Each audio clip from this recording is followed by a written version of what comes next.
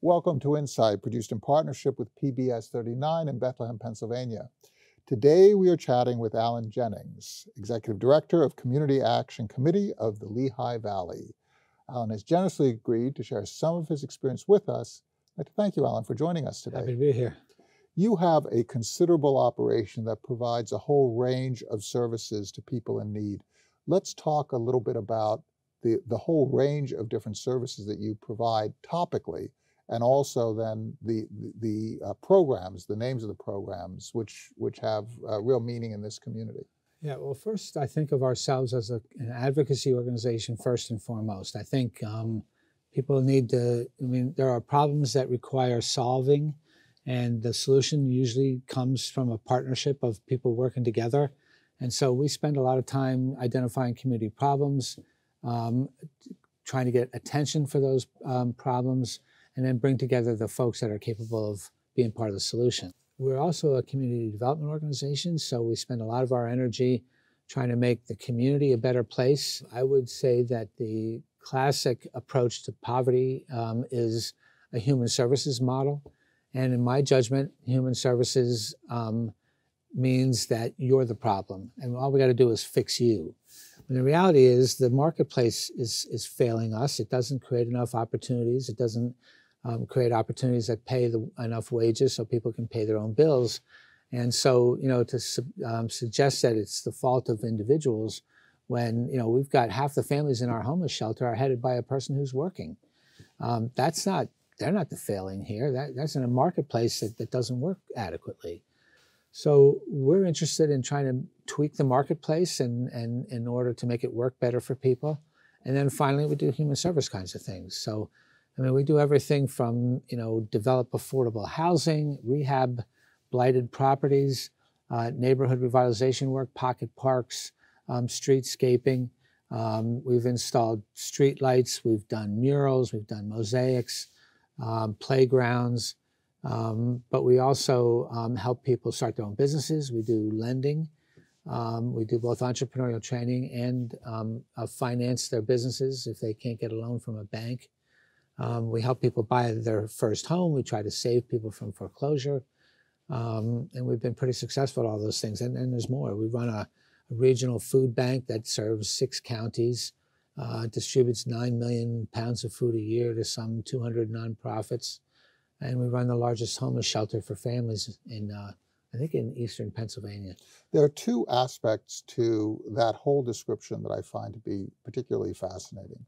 First of all, the breadth of different problems that you're trying to solve and how you're trying to solve them. In that very short summary, you go from providing direct services to providing training so that people can serve themselves. You hit education, you hit neighborhoods, you hit infrastructure, streetlights, you hit art, murals, you hit all sorts of different aspects of communal life, and you're trying to come in and intervene where that intervention is going to be particularly potent in addressing a whole series of associated problems. It's very unusual and it's very sophisticated. Well, I appreciate that. And it's also very philosophically reasoned through. I mentioned about, the notion that human services is a solution when it really isn't. Marketplace is a solution. But another failed, I think, approach to anti-poverty work is to help people get out of the ghetto, essentially. And so basically, the problem is if we help the winners get out and we leave the proverbial losers behind, there's always going to be a ghetto. And so our model is to try to make the neighborhoods a better place so that people who are able to get out choose to stay, that they become owners, investors in their community in all of its many forms, participating in the political process, in their block watch, making sure their property is maintained properly so that it doesn't devalue neighboring properties. All the things that create a viable marketplace in the urban setting that is such an incubator for problems if not properly attacked. Talk about the origin and the founding of the Community Action Committee of the Lehigh Valley. 1965, actually August of 1964, the Economic Opportunity Act was passed.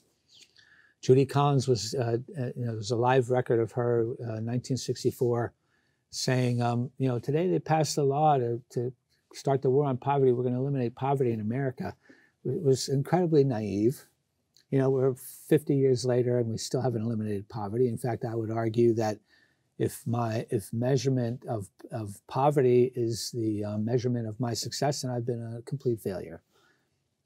Because poverty has not gotten, it's certainly not been eradicated and hasn't really been reduced at all. But the idea was that we were going to, declare war on poverty. There was going to be a federal insertion of money at the local level, skipping past the state and local government. They were going to teach poor people how to fight their own battles. And the center of that process was going to be the Community Action Agency. And that's how we got started in December of 1965. Had some rocky years. The idea was to engage poor people in the problem-solving process. And that was a little sloppy in those days. It was also a little bit top-down. It was. And, it was a little awkward for some poor folk from the other side of the track sitting next to some guy looking like you and me that, that couldn't possibly have the experience that they've had. Right. It created some resentment and so on. Today, we're back at that square one, really. I mean, our agency's work is organized with low-income people's participation, their active involvement, and, we don't do anything for anyone, is my kind of crude way of saying that, we teach people how to solve their own problems.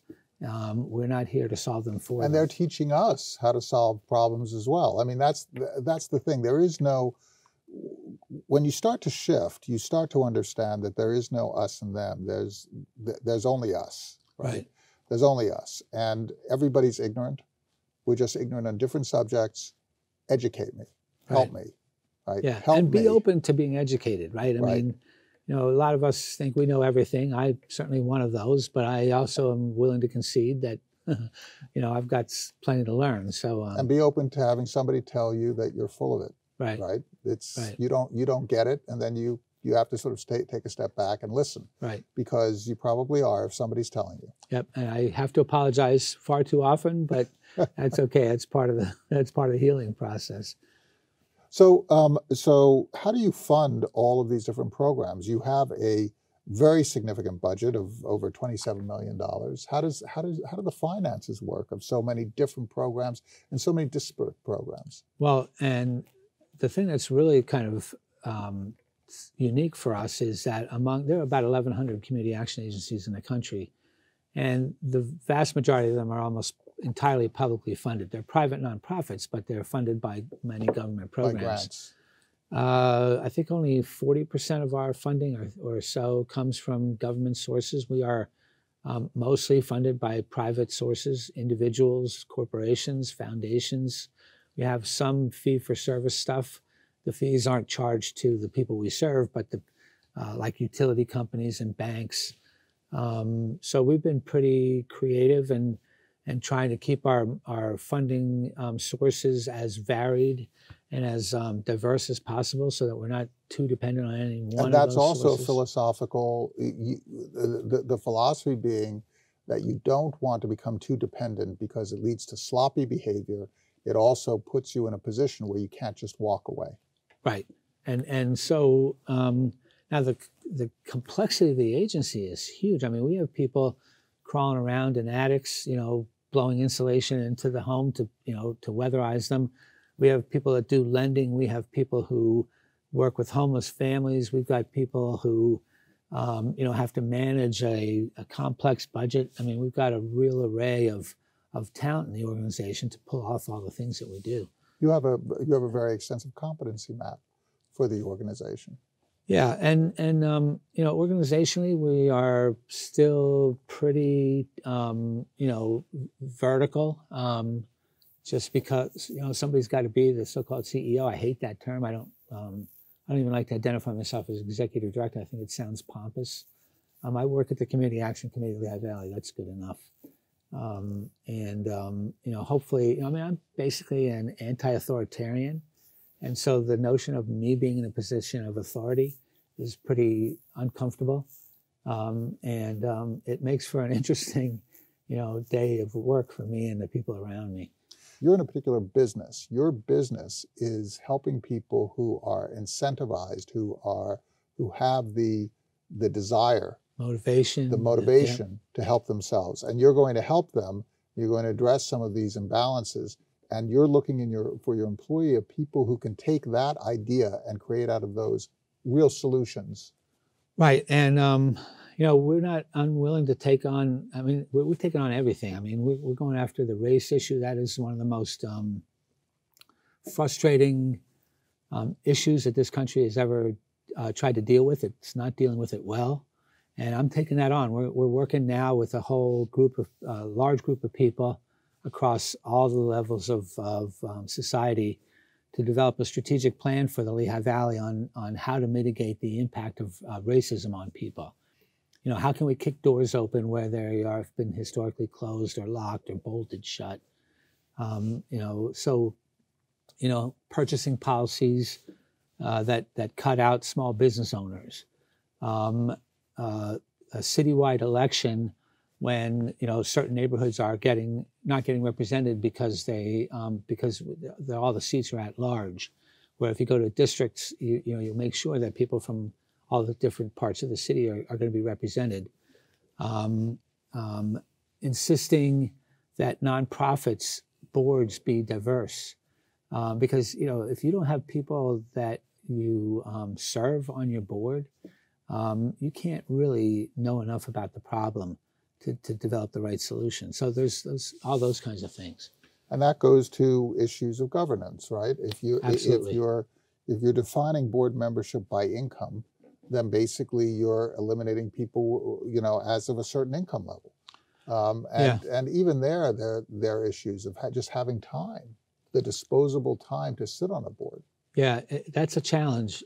Our board is set up so that a third of the directors are low income or representative of low income people. A third are elected officials or their appointed representatives. And then whatever's left, it's not always a third because it's at least a third for the low income. What's left are the private sector people. So whereas the Red Cross has got a whole board full of people with resources and some influence and the ability to move the system, we only have a third of those kinds of people on our board because we have people that are affected by these issues with a voice on the board too. And I think that's at least as important as anybody else. Alan Jennings, thank you so much for explaining to us the work of the Community Action Committee of Lehigh Valley, and thank you so much for your insights.